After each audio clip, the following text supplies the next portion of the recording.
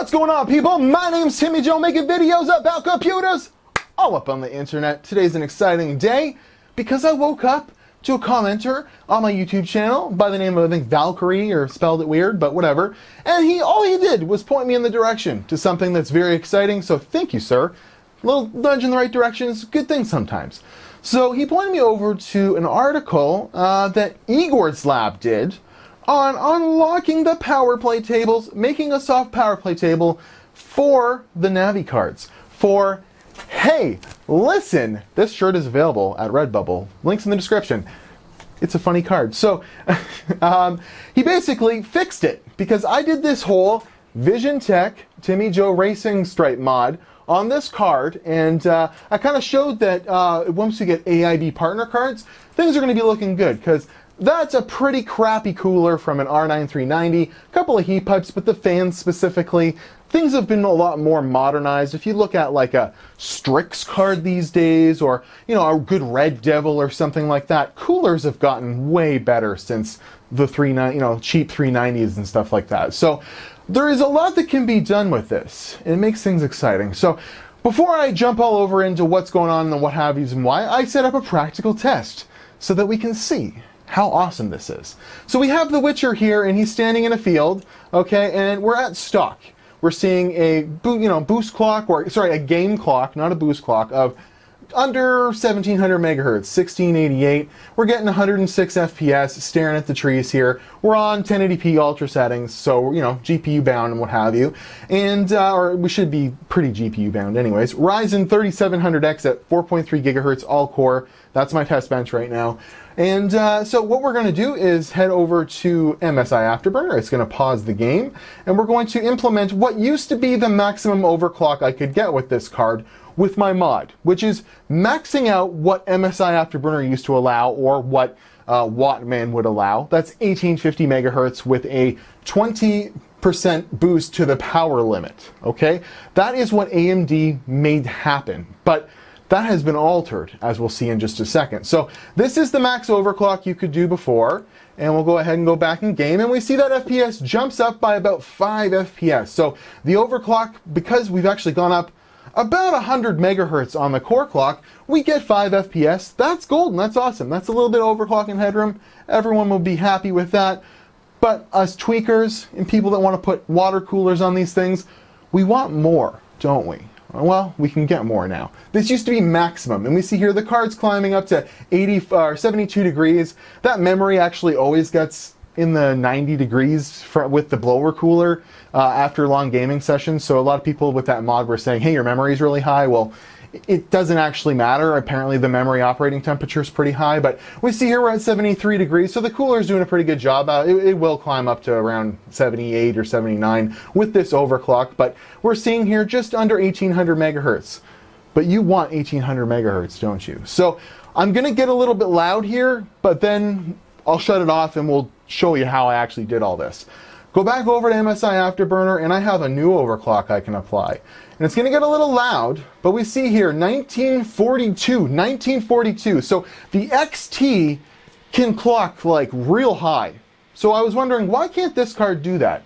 Because AMD doesn't want it to, because even though it has less stream processors, it's the same GPU die with some stuff turned off, and the potential is there to get very close to the XT's performance. Why would you sell a card for $50 less that can do the $50 more card? You get what I'm saying? So let's switch back over to the Witcher, and we see that FPS jump another 5 FPS, and now we're just under 1900 megahertz.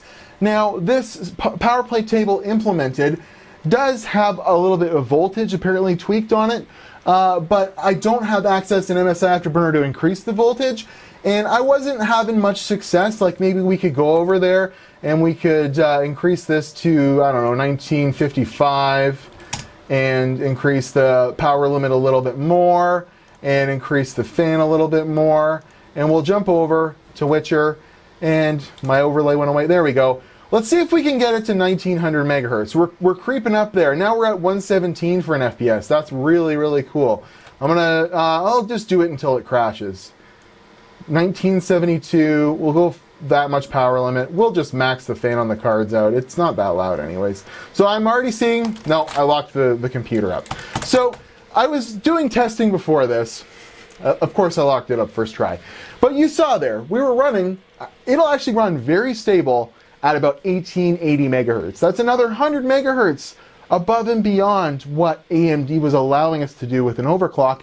And that's with like the same sort of power limits and voltage settings. And this isn't a custom card with a possibly better VRM. So what this does is it points us in the direction that these Navi cards have all kinds of headroom.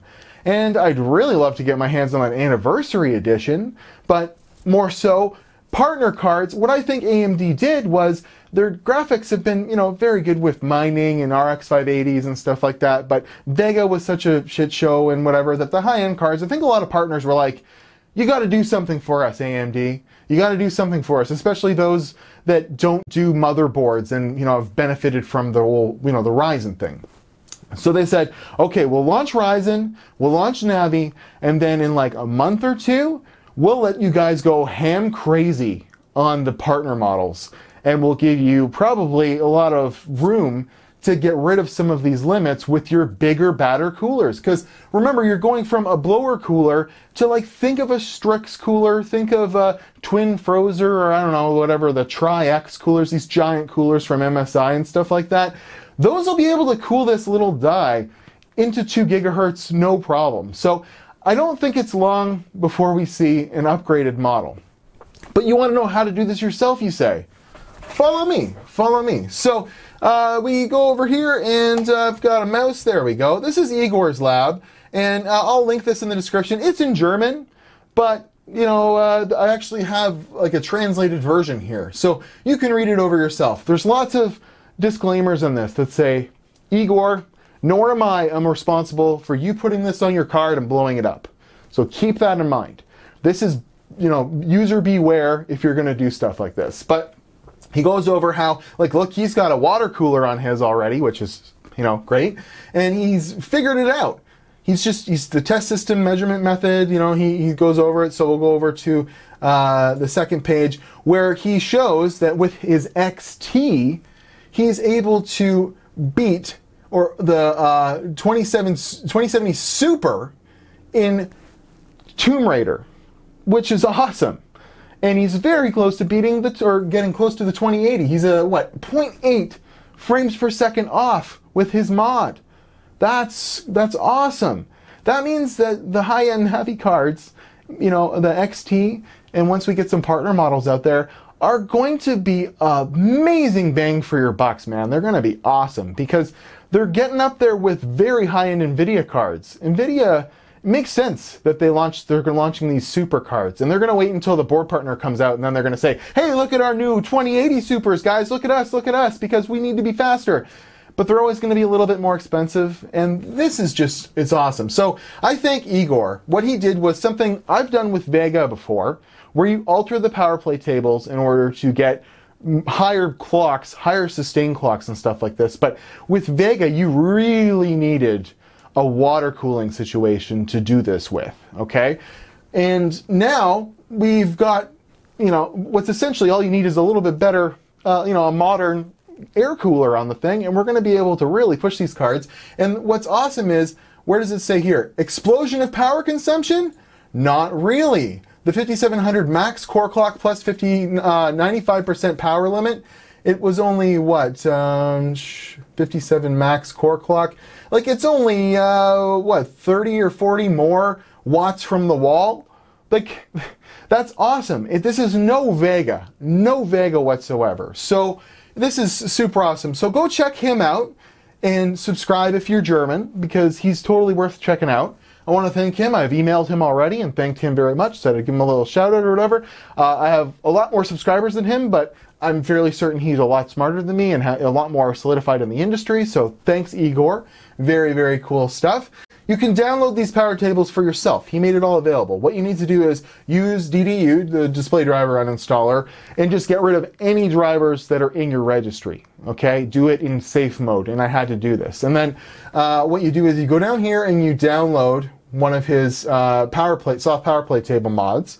So basically, you just double click a file and it should load a registry item once you've cleared out all the driver information, and it changes in the registry how the card behaves and the power limits and stuff like that. This is something that we've already done with Vega. It's kind of a tried and true method, and I didn't think it was going to be this easy. I am nowhere near smart enough to alter these. Like, I've done it before. You have to kind of go and change hex values inside of these files and stuff like that. I've done it a little bit to increase power limits on the Vega before when I had liquid cooled and stuff like that.